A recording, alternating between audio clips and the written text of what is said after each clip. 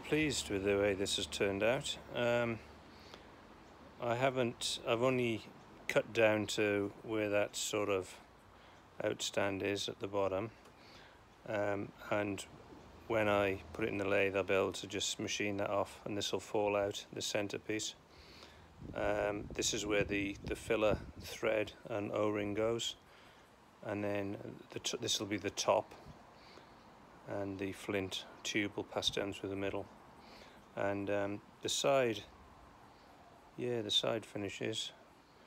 That's why I've done it. See that defect at the top? That's why I've done it so deep, so that I can get rid of stuff like that that's a defect, and any inclusions in this or holes in the casting in the side of which I can't see any, which is great because it means the fuel won't leak out. The center of the casting seems pretty solid brass, and it's all gone really well. The trouble is, the more time I put into this, the more nervous I am about making a mistake. But the machining there, I left 0.3 of a mil. There's some chatter on some of the faces. I left 0.3 of a mil just for final finishing down to size, which I'm glad I did now. And that's quite okay, I think, for this stage. The holes in the top, those are the holes in the bottom, the fillers towards the top there, and the flint tubes towards the bottom, and then on the top side underneath, which you can't see there, are the two holes for, sorry, that is the flint hole with the deburred edge, and these two for the striker on the top and the wick on the bottom. And now when I turn this back to the inside edge of this flange, the whole lot of the inside should fall out.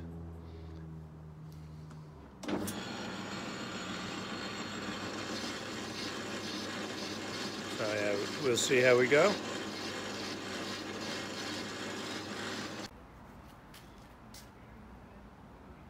Rebates are now machined in for the pennies. The block at the bottom is for the filler O-ring and so on. There's a few dints and scratches by that one, which I'll have to machine off eventually. And there's some bad vice marks like that, which are going to get machined off in a minute. But otherwise, I'm pretty pleased so far. This is the first soldering. The black is the flux, which is burned off. I will clean it all up, wire brush it, and see where solder seems to be lacking. I've tried to tin in around the edge of the ring where the pennies will go, because I'll try and pre-solder or pre-tin the pennies so that they drop in easily. We'll see how we go after a clean up. The inside rebate for the pennies is now just about full of solder. I fluxed it, cleaned it, and cleanliness when you're soldering is extremely important. Grease from your fingers is a no-no, and I think I've got enough solder in there. There's plenty of solder. I think there's a few enough defects for it not to leak. So the best way is to also tin with, it's called tinning, it's with copper, it's tinning the copper with solder, and I've done that around the outside, and you get big globs of solder, and that silver ring will sit on the seating, and that will go on the side. Hopefully it'll be fuel tight. You can see there's various blobs on this one, and this one is more so.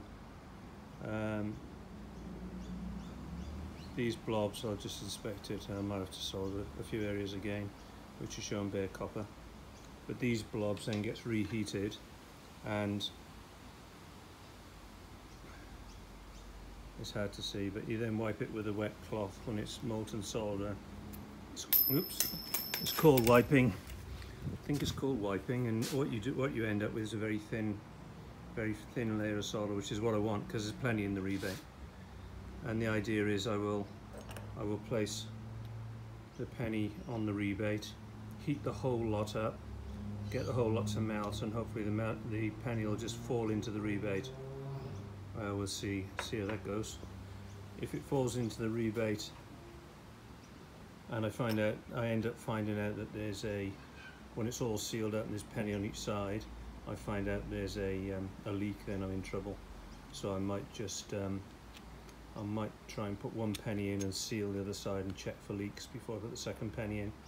But if the second penny's got a leak, then I'm in trouble again. So that's why I'm taking time to make sure that everything's covered in solder, that the solder takes as well as it can. Remains to be seen whether that's successful or not.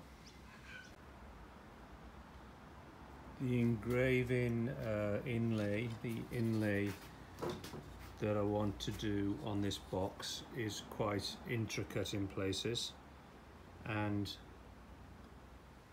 this will probably be the rosewood, African rosewood that I use for the box, which will come up lovely red, I think. However, the inlay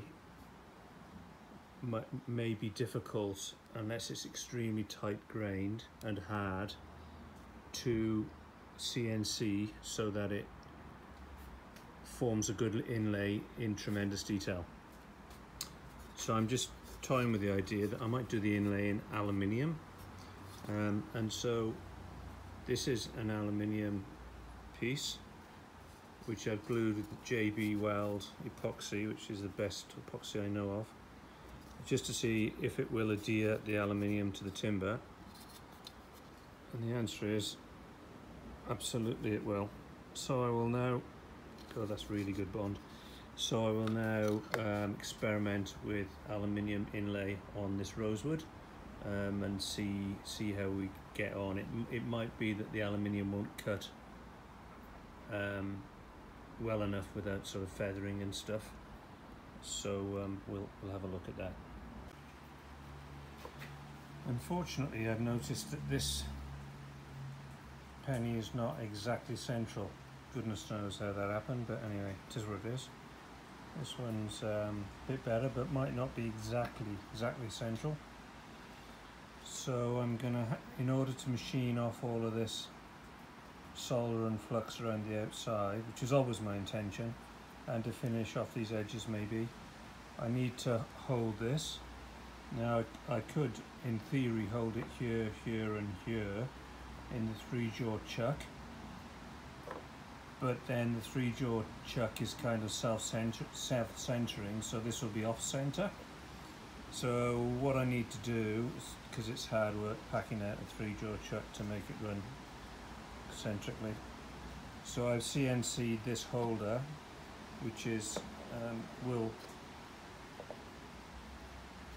that will fit in fairly snug, and I'll glue it in if necessary. And then I can use my 4-jaw chuck, which is each jaw is individually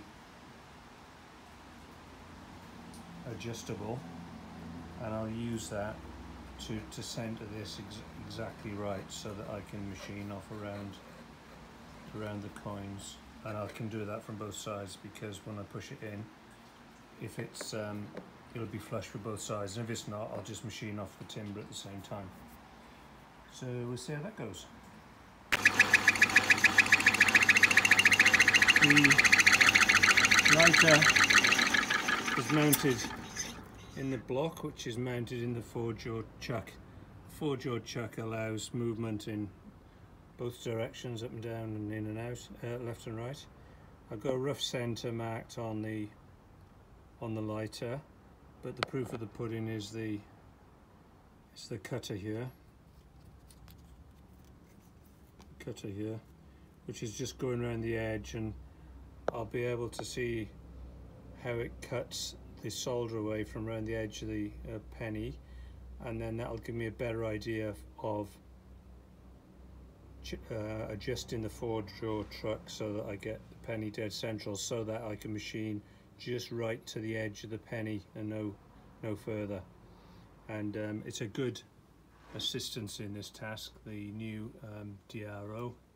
So you can see, you know, it's pretty sensitive, and there's the x-axis, and do all sorts of calculations and movements and that. But whereas this play, you see the play there, backlash is called. Well, there's no play with the DRO. The position is the exact position, and we can just zero it off like this and zero them back and check very, very accurately where the tool is in both directions. So we'll have a go at this. I think the lighter will not be plain, so I might have to pack out the supporting block here so that it is plain and it is perpendicular to the lathe axis. I expected it wouldn't be plain, and again, when the tool starts to break through the solder and I start seeing areas of brass, I'll then change by packing out with very thin shims wherever I need to, so that eventually the tool is just removed all the solder and it's just showing the brass all the way around. Then I'll know the lighter's plain. The penny is a little bit proud on both of them, and we'll have to see what if anything we need to do about that. Just for some reason could not get it to fit down inside the recess fully on either of them, I don't think. But there you go. I'm not sure what I can do about it. I suppose I could heat it up at the end of the day and try and squeeze them in, but I'm worried that if I press too hard I'll flatten out the dome or put a dent in the penny. So maybe we'll do that on another day, we'll see. This is the first face, and I'm reasonably happy. It was harder than expected. Put the chamfer on the corners as well. It was more difficult than expected because the penny is on a different plane to the hexagon, and also concentrically it's different as well. So it took a bit of doing to get rid of all the solder, but I think that's as good as I'm going to get.